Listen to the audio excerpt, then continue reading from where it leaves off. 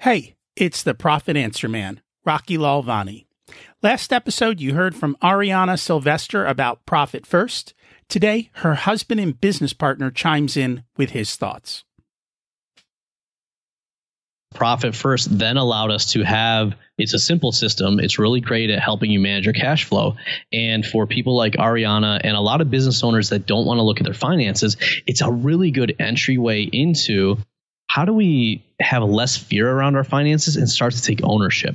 And that's what it's done for our business. And what we found with working with other entrepreneurs is it's a really good stepping stone to help all of us not be so afraid of our business finances, to start managing our cash flow and get to a healthier spot, and then move them into understanding how your income statement, some of the other financial statements ultimately helps your business. At the end of the day, you have to look at the financial statements or have someone who does it for you with the goal of improving the profitability of your company. In the day-to-day operations, Profit First helps you make better decisions going forward with clarity.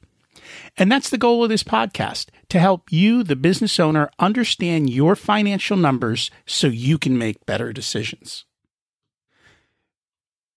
We learn about money mastery without all the complicated accounting mumbo-jumbo using a simple system.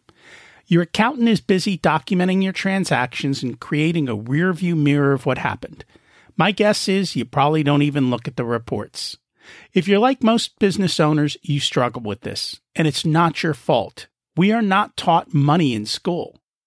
The Profit First system created by Mike Michalowicz works, and he certified me to help you implement it in your business. Remember, the new equation is sales minus profit equals expenses. Let's face it, without cash flow, you can't pay your employees, buy your needed materials, pay your mortgage, support your family. I help you to do that and more so you can focus on the parts of the business you love and receive the rewards for your labor and investment into your business. Just remember, more revenue does not equal more profit. That's why we focus on the bottom line. Please let me know where you're struggling and what you want to hear more about.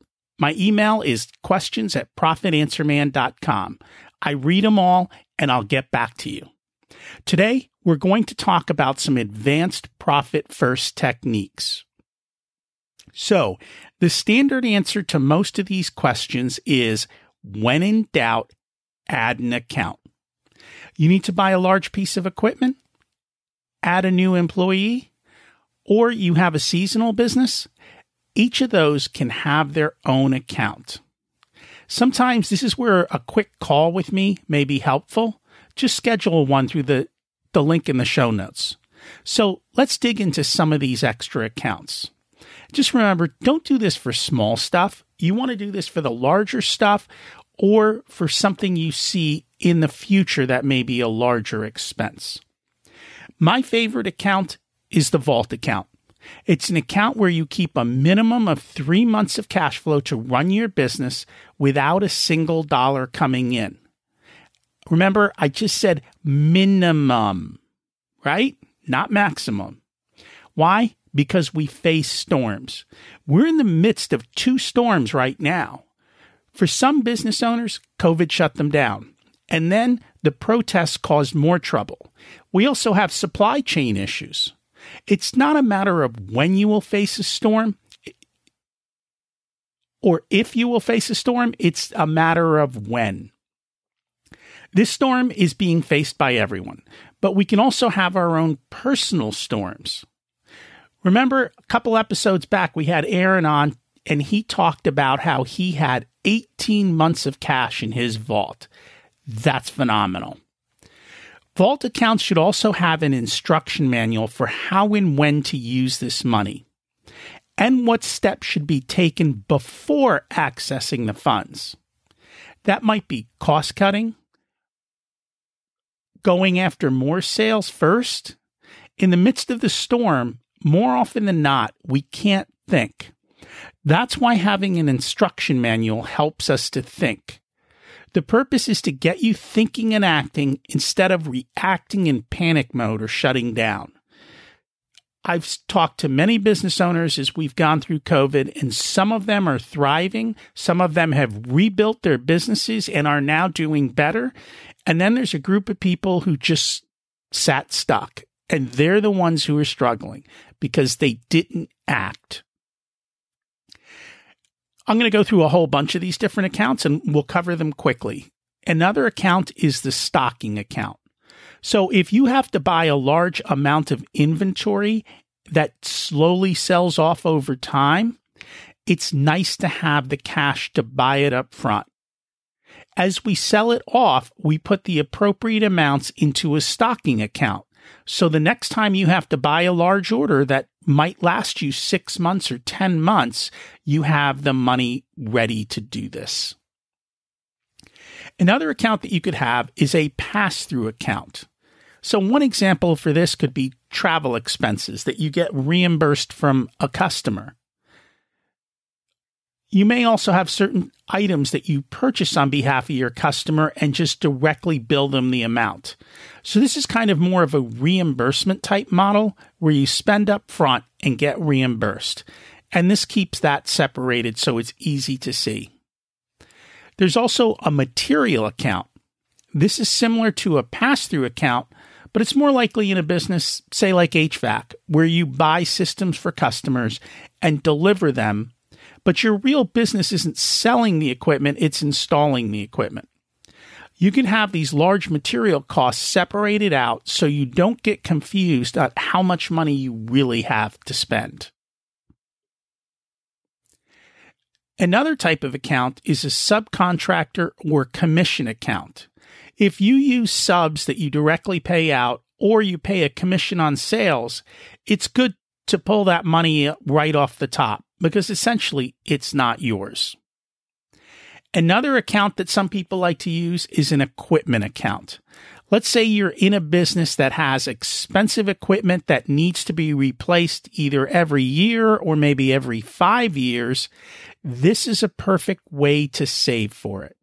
You've got to take the number of years and useful life of your equipment and figure out the percentages to put aside for this amount. And these amounts are a lot of times very small percentages, but because they go for a longer period of time, they build up. They allow you to just pay cash when you're ready to buy new equipment. The next account is a drip account. These are great for where you have large projects where you get paid up front for months of work, and you put them in the drip account and you pull them out slowly over the life of the project or over time. And this helps you to smooth out cash flow and prevent yourself from overspending. A drip account can also be used for a seasonal business. So if the majority of your sales are within 3 months, your drip account gets full in those 3 months and then slowly drips out over the remaining 9 to ensure you've got smooth cash flow. There's also a prepayment account. So if you know that in your business you can get a large discount for paying up front for certain services or products, then you can save up your prepayment so you're ready to take advantage of a large cash discount when it's offered. If you collect sales tax, you've got to have a sales tax account. You should already have this if that's the case. It should come right off the top and be kept separated because it's not your money. It's the government's money. You're just collecting it for them. So please don't mingle it with your other funds. Keep it separate. Some businesses are in startup mode, or they're bringing in outside capital, or they're taking out a large loan. Like some people right now are taking out PPP loans or EIDL loans. It's a good idea to keep this money segregated and separate. I got to tell you, I hate to borrow money and I hate to give away equity. So only do this if the return on it is significantly higher than what you could do otherwise.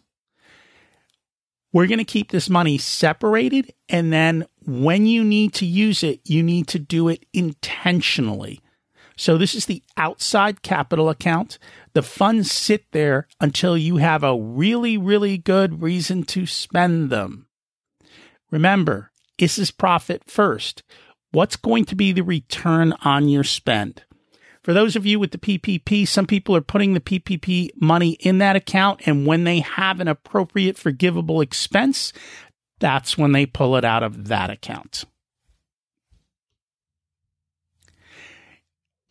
Sometimes you decide you want to add a new employee to your company, but you don't know if you can afford it, and you want to be sure that you do it right. So we create a new employee account. We set aside money and save up for the new employee for a couple months. The first thing that does is it shows us whether we can afford a new employee because we're paying the employee already into the account. The other thing is when you get a new employee on board, it's rare that they're profitable on day one. It takes a little while for them to get used to the job and for their work to provide the returns. And so this account allows you to get used to that and helps you cover the first couple months of salary as they're getting up to speed. While we're here, let's talk a little bit about labor costs. Labor cost is a percentage of your revenue. And the range that Mike shares is 2.5 to 4 times the labor cost is what your revenue should be. So how do you know where you're at? Some industries, like tech or maybe accounting or highly professional, it's closer to 2.5 times revenue. For businesses with low labor costs, it's generally 4 times labor cost. So $1 million business that has low labor costs would take $1 million and divide it by 4 and say we should allocate $250,000 to labor. On the other side, if you've got a high paying industry, it's $1 million and you divide it by 2.5, we'll allocate $400,000 for labor. For your specific industry, there should be benchmarks out there. And you can go find the benchmark for your industry and make sure that that spending is in line. Sometimes we have too many people on our payroll. You may also have your own unique accounts for your business. But remember, it should be a larger percentage of sales. We don't want this to get too complicated. The other thing is do your best to hide these accounts and label them in such a way that you don't touch them. For example, you could label the tax account government money, so you know it belongs to the government. It's not yours. All of these allocations should be written down and followed. For my clients, I create a spreadsheet for them. They just enter the sales, and it tells them the exact amount to allocate each month or whatever your allocation period is. You can create your own spreadsheet to do this. It's pretty simple. The goal is to stop focusing on expenses and to focus on profit. We need to make sure we're doing our best to increase profit in the business. The other thing that we always want to ensure is that you're getting paid. How do we do this? Figure out how much you're paid per month, and then if it's 2 paychecks or whether you're paid biweekly, look at that income as a percentage of your sales and figure out how much revenue you need each month to ensure you get paid. You should know how much in sales you need at allocation time to ensure there's enough going into your salary account and you get paid. If you notice that it's low, that's signaling you that you need to be focused on sales and make sure that they are appropriate. Also, a note on the tax and profit account, depending on how you set up transfers to the hold accounts outside of your bank, you may be able to do it directly from your income account and skip the hold accounts. However, if you don't have a good process, then use the hold accounts to do it. We just want to make sure that you appropriately know how much money you have to spend and you're using it wisely. So let's remember, you don't need more resources. You need to be more resourceful. Remember to focus on the bottom line. I know you guys are smart. You can do this. And we just sometimes have to put a little pressure on ourselves to make sure that we get it done. If you're the kind of person who doesn't want to deal with this and you know it's got to get done and you're willing to have help on your team, that's what I'm here for. to help you make sure that you get this done and to alleviate this burden from you. If you want to learn about living the life of your dreams, check out my other podcast. It's called Richer Soul. So let's repeat the mantra. Revenue is vanity, profit is sanity, and cash is king. Let's thrive and grow. Have a profitable week.